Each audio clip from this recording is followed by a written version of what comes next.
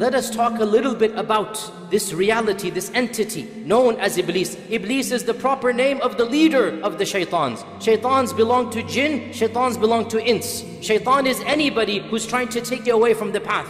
There is one Iblees, there are many shaitans. What is the wisdom in the creation of Iblees? And Ibn al-Qayyim, for example, in his famous book, Ighathat al-Lahafan, he actually has 25 pages dedicated to the question of why would Allah create Iblees. But I'll summarize some of these points. Ibn al-Qayyim says that Allah subhanahu wa ta'ala desires the purity of His followers. Allah desires the iman and taqwa, the isti'adah, the tawakkul, the inaba. Allah desires the piety of the righteous. And that piety shall only be manifested by fighting against Iblees. And so, when Allah subhanahu wa ta'ala has allowed this evil entity to exist, it is not because He likes the evil, it is because He loves the piety that comes in combating the evil, the righteousness that comes in overcoming that evil. Also of the wisdoms is that Allah Azza wa Jal personified evil. Can you imagine if evil were some type of cosmic force? If evil were not an actual created entity, what would we do then? But we have evil personified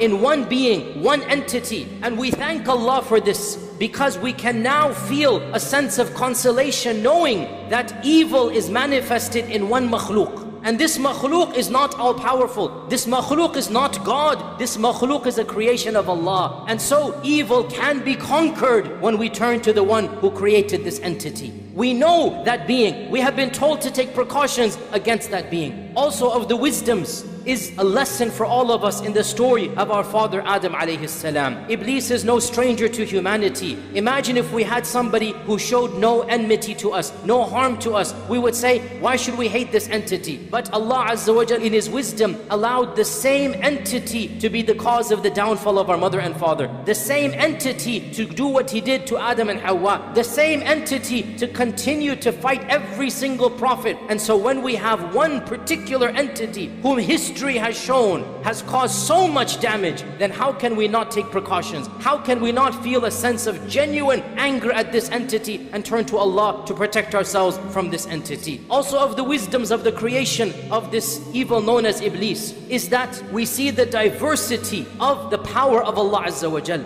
He creates the best of the best, and He creates other than this. He creates Jibreel and Mikael, and He creates Iblees and the jinn. He creates the prophets, and He creates Fir'aun and Abu Lahab and all the rest of them. So Allah Azza wa Jal's qudra is manifested. Allah's power is manifested. And in this we are in awe at the magnificence of the Creator. Of the wisdoms of the creation of this entity is that we can truly appreciate good only by contrasting it with evil. We can appreciate beauty when we see what exactly is ugly. We can appreciate the brightness of the day only after the darkness of the night. So by having these contrasts and by knowing how evil an entity can be, because in the end of the day, the evil of Iblees is completely irrational. He gains nothing by misguiding us. He's going to Jahannam anyway. What an irrational evil is this? And we have done nothing to him such that he's an enemy to us. But when that evil is there, so then we are able to understand that there's a particular being, a makhluk of Allah, who harbors so much evil that we have to take our precautions. We have to be careful, and this helps us be more righteous. Of the wisdoms as well, and this is a very profound point, brothers and sisters, pay attention to this. Of the wisdoms is that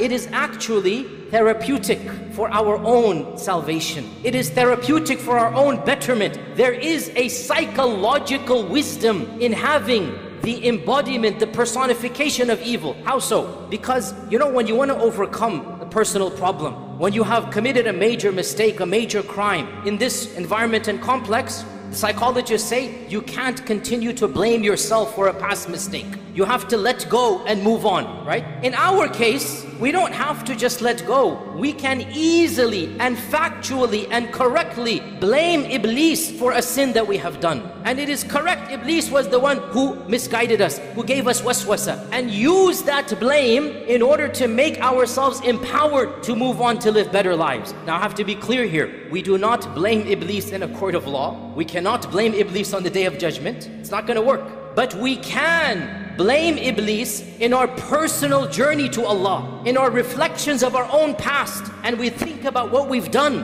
and we say, astaghfirullah, that wasn't me, I'm better than that. That was from Iblis and the whisperings of Iblis. And if I can cut off Iblis, I can eliminate Iblis, then I am a better person with the help of Allah. And that is factually true. When we have an entity that we can legitimately blame for our own shortcomings of the past, again, this is not a justification of the current, it is not an excuse of the future. But in this dunya, in our journey to Allah, we are not only allowed to, the Quran and Sunnah shows us, we blame Iblis, listen to me carefully, for a past mistake or sin in order to rectify ourselves, in order to overcome and be better people. When Yusuf and his brothers had a fight and his brothers did what they did, Yusuf being the wise prophet, how did he recover? How did he bring about unity? He said, Shaitan caused you all to do this. It wasn't from you. مِن بَعْدِ أَن نَزَغَ الشَّيْطَانُ بَيْنِي وَبَيْنَ إِخْوَتِي. Now question, who threw Yusuf in the well? The brothers or Shaitan? Well, it was the brothers. But who whispered it to them? Who زَيَّنَ لَهُمُ الشَّيْطَانِ? Who beautified it? Clearly it was Shaitan. Now that Yusuf wants to mend the hearts, now that we need to move forward, we can bring in this third party called Iblis. We can say, that's not you, you're better than that. That was Iblis. You're factually correct when you blame Iblis. This is passing the responsibility of a past sin. You still have to make them in the eyes of Allah in order that you rectify yourself. And what a beautiful, amazing, psychological blessing. You are better than this, brothers and sisters. Wallahi, you're better than this. Something happened in the past that is shameful. You committed a sin that really causes you pain. Well, it's good it causes you pain. It's good it causes you shame. But guess what? You need to stop just blaming yourself and realize, yes, Iblis was involved. And you can be better. And your addiction, that's coming from Iblis. That evil that you did, that harsh statement that you said, the physical pain that you caused, the stealing that you did, the sharab, the khamar, everything that you did, it was Iblis's fault. Now be better. Cut him out of your life. Stand up and be a worshipper of Allah. Turn to Allah subhanahu wa ta'ala and blame that evil. A'udhu billahi minash shaitanir rajim. Blame him because you are a better person. This is a beautiful wisdom in the creation and in the manifestation of this entity. Because لَقَدْ خَلَقْنَا الْإِنسَانَ فِي أَحْسَنِ تَقْوِيمٍ. Allah created us good. Allah created us high up. And then shaitan waswas and shaitan misguides. So we get rid of shaitan and we come back to the ahsani taqweem. So my advice to myself and all of you, rise up to the potential that Allah wanted for you and Allah created you for. Cut off from shaitan. Turn to Allah. Give up the lifestyle that is an evil lifestyle. And insha'Allah ta'ala, in defeating shaitan and in overcoming shaitan, that is how we will return to the abode where we were before shaitan caused our mother and father to be expelled from it.